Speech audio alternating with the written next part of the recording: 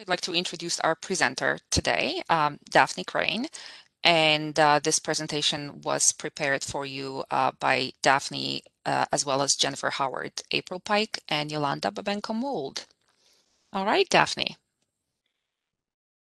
Jennifer Howard is the primary author on this presentation. And unfortunately, Jennifer couldn't be with us today, but she did prepare a video. And Paul, if you could show that video now, that would be great. Hello, my name is Jennifer Howard. I am a newly appointed assistant professor at Memorial University of Newfoundland's Faculty of Nursing and a doctoral candidate at Western University Arthur Labatt's Family School of Nursing. I am going to be presenting on a classroom activity today entitled 5 Minutes of Kindness that focuses on taking a compassionate approach to teaching during the COVID-19 global pandemic and beyond.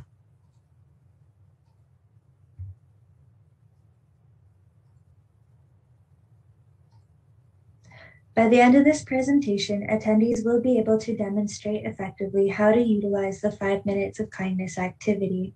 This is a voluntary learning activity for undergraduate students that promotes coping. It is used as an icebreaker activity that can be posted via online forums and during in-person or remote class time.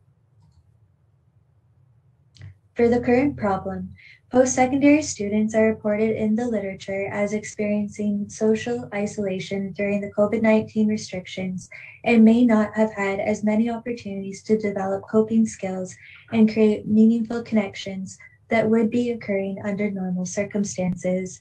This may be causing an increase in stress, in addition to the normal stress that would arise during the transition into post-secondary undergraduate studies. For an introduction to the issue, Canadian baccalaureate students have had to address navigating to online remote learning due to the COVID-19 pandemic. This may prevent students from gaining meaningful connections that would have occurred during in-person classes, as well as continue to develop coping skills for everyday stress. Additionally, post-secondary educators are tasked to respond to students' increased need for a sense of belonging while delivering courses that would normally be in person via remote platforms. Instructors can use this activity at the beginning of class by asking the students to voluntarily participate in a discussion for any recent self-care activities or hobbies they've engaged in that promote feelings of enjoyment or instill a sense of calm and relaxation. The discussion is facilitated by educators to allow learners to share ways of engaging in hobbies and self-care activities that help promote coping with everyday stress. Doing so creates a sense of connection through shared interests among learners and can foster a sense of cohesion among students. Instructors who are adapting to remote delivery can use this activity to begin their lecture through facilitating a short discussion or through facilitating an online forum.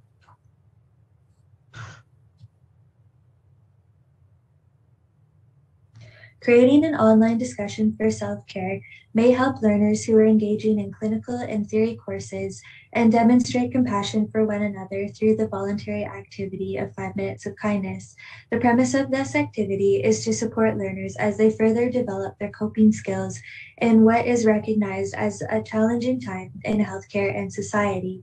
The transition to post-secondary education often requires the learners to strengthen existing and develop new coping skills. The competing demands of undergraduate education may further precipitate stress for young adults in undergraduate programs as they are required to complete clinical hours and also theory hours for their coursework. Learning meaningful ways to cope with stressors associated with the demanding schedule in undergraduate programs is necessary in today's climate.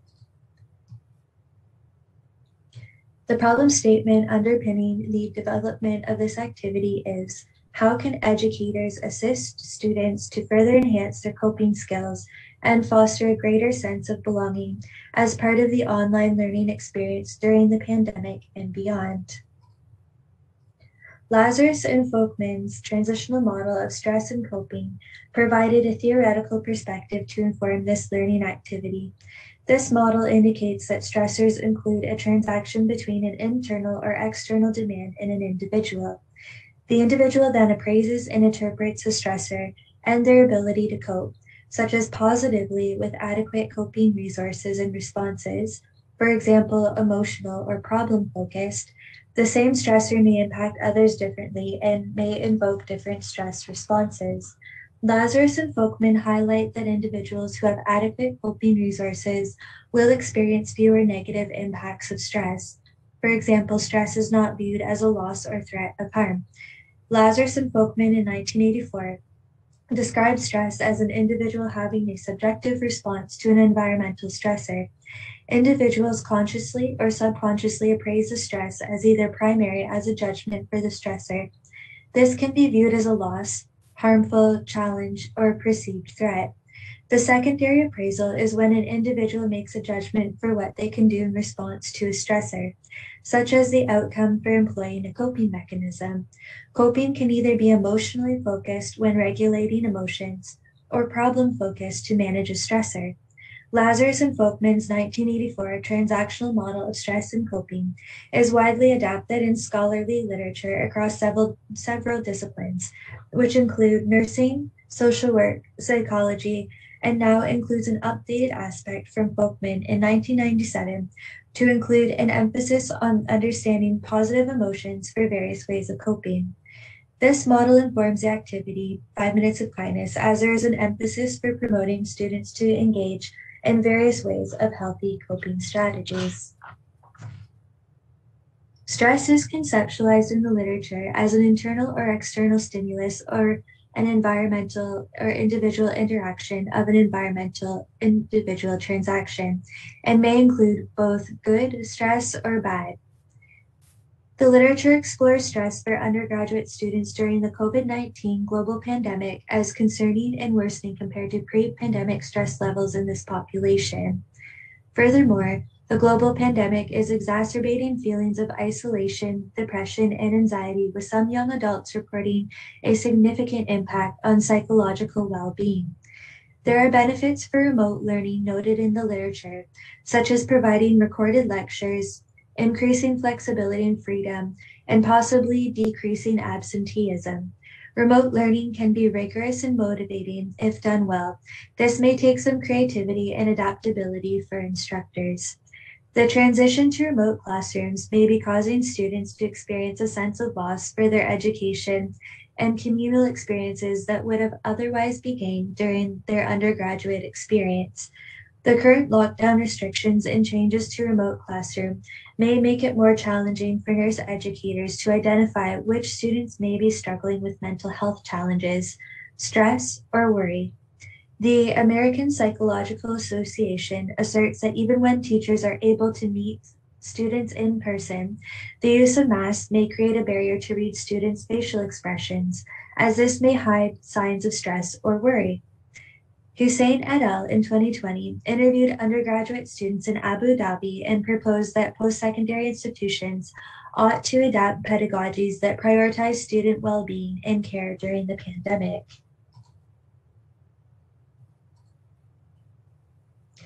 In healthcare education, the restrictions placed during the pandemic have caused a decrease in clinical hours for some students studying healthcare disciplines such as medicine and nursing. The transition for undergraduate students in healthcare to remote delivery for their education during the COVID-19 lockdown is described in the literature as affecting the health of students through causing a decrease in sleep and provoking feelings of stress and anxiety. Taylor et al. In 2020 asserts that nursing and medical students need to learn or utilize existing self-care management techniques to promote resiliency to prevent feelings of burnout, an issue that may be further complicated by the pandemic. This was further supported by Savitsky et al. In 2020, who suggests that students who utilize existing coping mechanisms, such as humor, and display resiliency were reporting lower levels of anxiety during the pandemic. Educators are recommended to take a compassionate approach to teaching for undergraduate students during the pandemic, including the need for more psychosocial support and coping mechanisms, as well as recognize students' display of courage and resiliency. Promoting coping mechanisms such as adequate sleep and maintaining a healthy diet in the classroom have been demonstrated to help mitigate stress that may impact a student's ability to focus on learning new material. Now, I'm going to ask that you reflect on enjoyable activities for self-care that you were able to engage in or plan to engage in during the COVID-19 lockdown that help promote feelings of being calm and relaxed. Usually, I set aside 5 minutes for students to discuss their activities. However, I will briefly pause while you take a moment to reflect on this, since you are watching a recorded version of this presentation.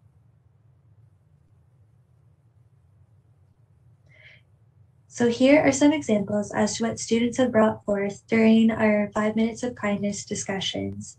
By providing a routine space online that encourages self-care and coping behaviors, learners become more likely to engage in this behavior and learn from others as to what hobbies they might enjoy. This also provides an opportunity for instructors to validate students' resiliency for existing strengths or coping resources that emphasize feelings of relaxing and calm using positive outlets as per Lazarus and Folkman's transactional model of stress and coping.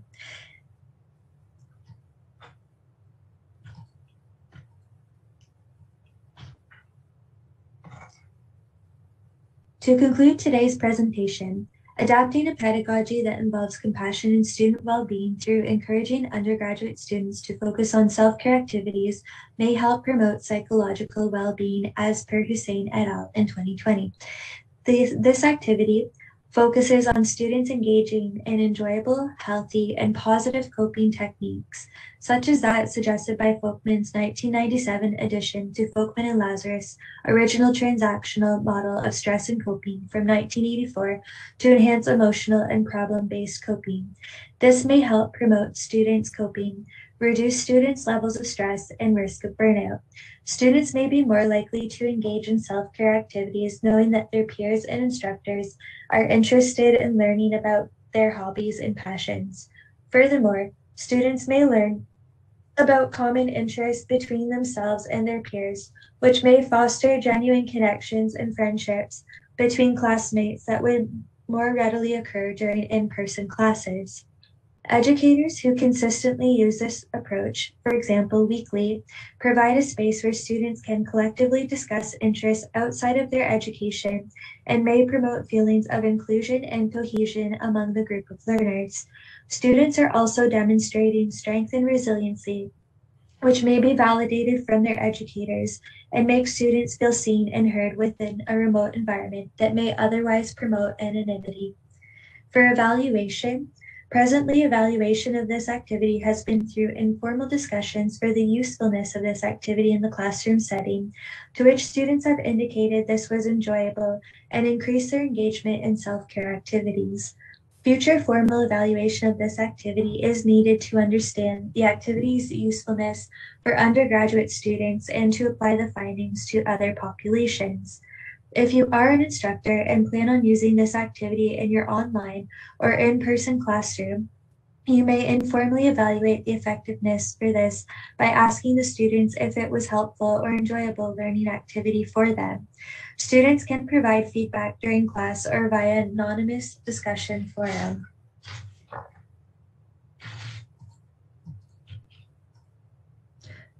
So that concludes today's presentation. If there are any questions, please feel free to email me about this learning activity or presentation. And thank you for your time. We'll move into the activity. We were going to break into breakout rooms, but that's not necessary. What I'd like you to do is to share what you do to reduce stress.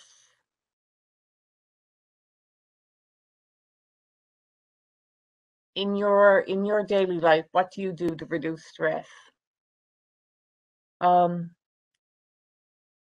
Elizabeth goes for a walk. Justina cooks. I'd like to move into your house, Justina.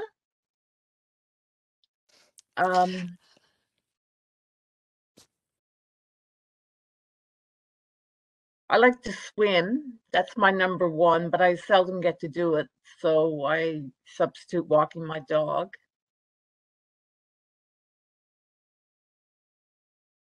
What types of crafts, Melissa? I do a lot of scrapbooking, and I've been doing these diamond dots, and sometimes I do cross stitch. Oh, neat. I love cross stitch. I do a lot of cross stitch.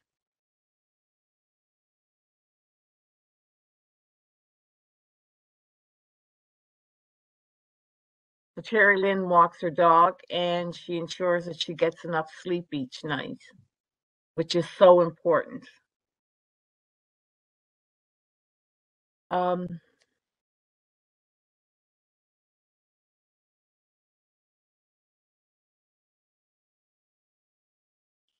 do you think you would use this activity with your class?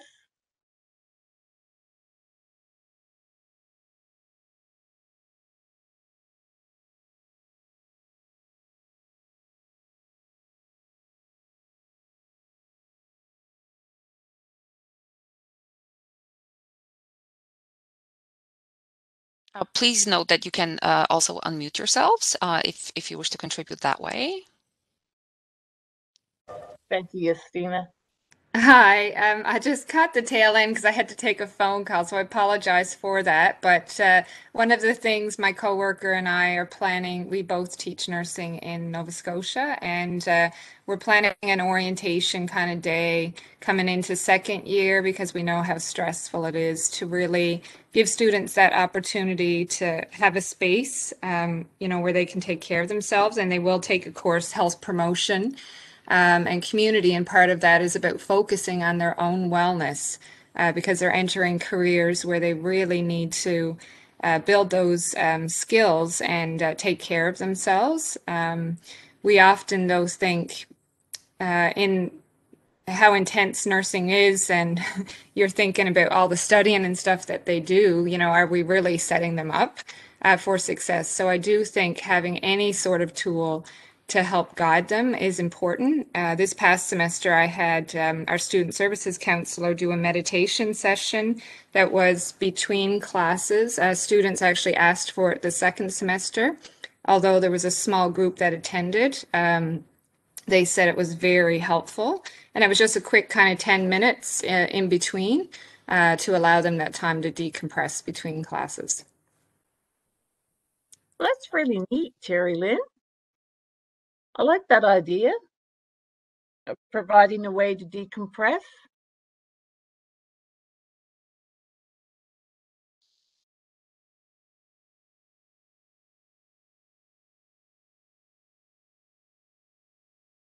What other ways do you use to help students reduce their stress?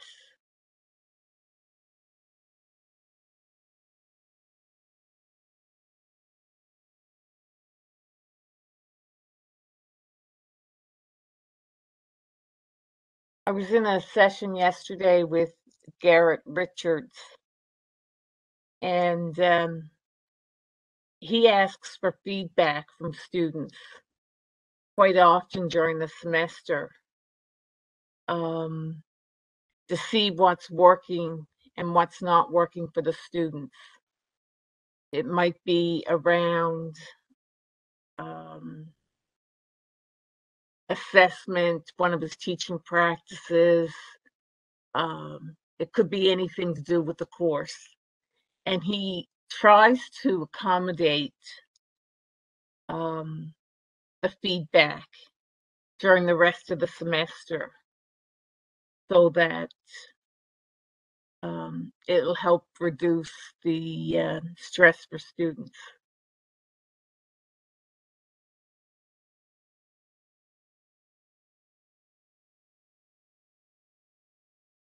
Cherry Lynn says, hopefully the meditation sessions will instill effective health practices by modeling evidence-informed practices. That's good. That's good.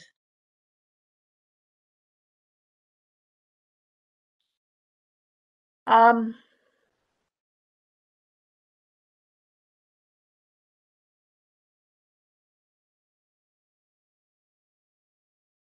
What drew me to Jennifer's activity when she explained it to me was not only are the students learning about various ways to relax and to cope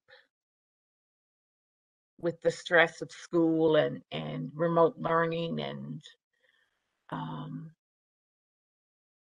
it's got to be stressful if you're in a program like nursing and you can't do the face-to-face learning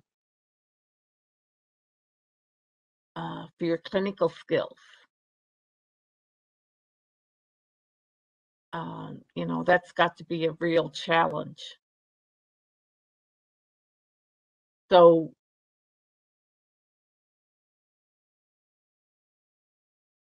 that was one thing. But the other thing that really drew me to this activity is that she encourages students to connect with one another if they have similar ideas, if they have similar de-stressors. Much the same as I reached out to Melissa because she enjoys crafts, and I do a fair number of crafts.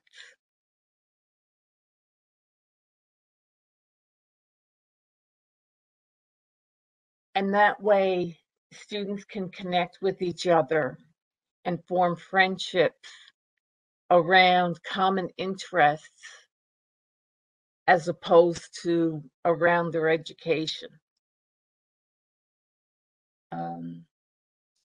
And hopefully those friendships will reach out into their academic lives.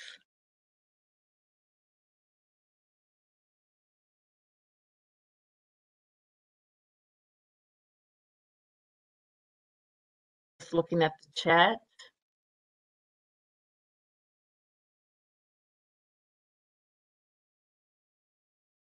Elizabeth says, sometimes before a lecture begins, I tell students what the plan is and then say, before we get started, does anyone have any questions or comments?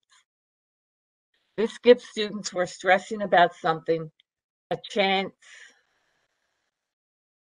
to express their concerns so that they can focus on the content. That's really good, Elizabeth.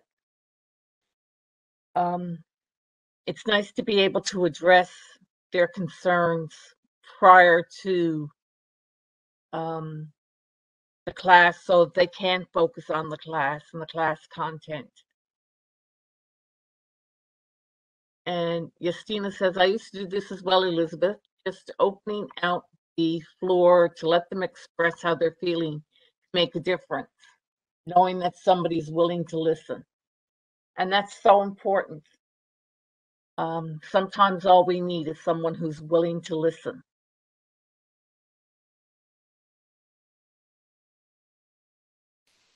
We also had a comment earlier from Melissa, who's an education student. I have just finished my internship at a high school. My cooperating teacher does mindful minutes at the beginning of every class. Neat. And what sorts of things, Melissa, does the teacher do? What sorts of activities? Can you give us an example? And you can unmute to talk.